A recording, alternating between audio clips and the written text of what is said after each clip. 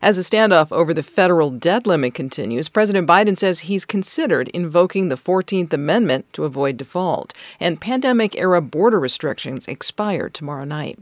Good morning. I'm Corva Coleman from NPR News, and here are today's top stories. President Biden says he's considered invoking the 14th Amendment to avoid a catastrophic default on the federal government's debt. But NPR's Franco Ordonez reports Biden doesn't think there's enough time to litigate the matter. Biden says the 14th Amendment could allow the U.S. government to keep making payments on the nation's debt, but he expects the move would be challenged in the courts. The problem is it would have to be litigated. And in the meantime, without an extension, it would still end up in the same place. Biden was speaking at the White House after meeting with House Speaker Kevin McCarthy and other congressional leaders about the debt limit. He said he's willing to have a separate discussion with leaders about the budget and spending priorities, but he said the threat of default must be removed from the table. He also said he would not rule out a short-term extension of the debt limit. Franco Ordonez, NPR News, the White House. U.S. pandemic health rules expire tomorrow that allow border authorities to force out migrants coming into the country. The rules are generally known as Title 42. For months, governors in southern states have been sending migrants on buses to other northern cities, including to New York.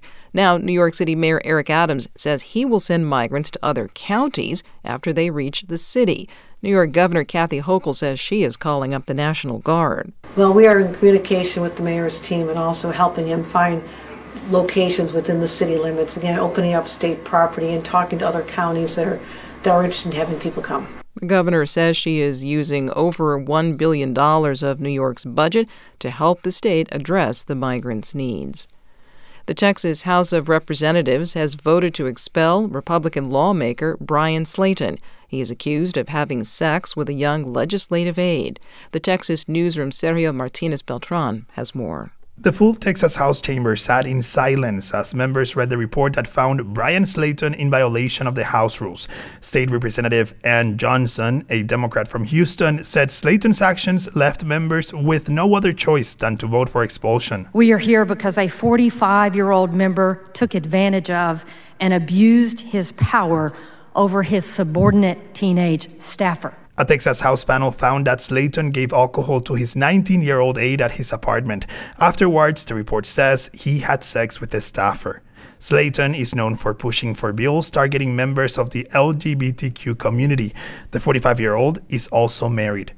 For NPR News, I'm Sergio Martinez-Beltran in Austin. A jury in New York has found former President Donald Trump liable for battery and defamation in the sexual abuse civil lawsuit brought by writer E. Jean Carroll. Trump is vowing to appeal. The jury did not find enough evidence to say Trump had raped Carroll. Trump has been ordered to pay her $5 million. NPR has confirmed that Congressman George Santos faces at least one federal criminal charge. NPR's Carrie Johnson reports the New York Republican has drawn intense scrutiny for months. George Santos has been dogged by revelations that he lied about his background and engaged in questionable financial dealings before his election last year. Santos recently announced he would run for re-election, even though federal prosecutors in Brooklyn have been investigating him for months. The criminal charges first reported by CNN could be unveiled as early as Wednesday. The House Ethics Committee announced its own investigation of Santos this year. Santos has said he embellished his resume, but he's denied any criminal wrongdoing.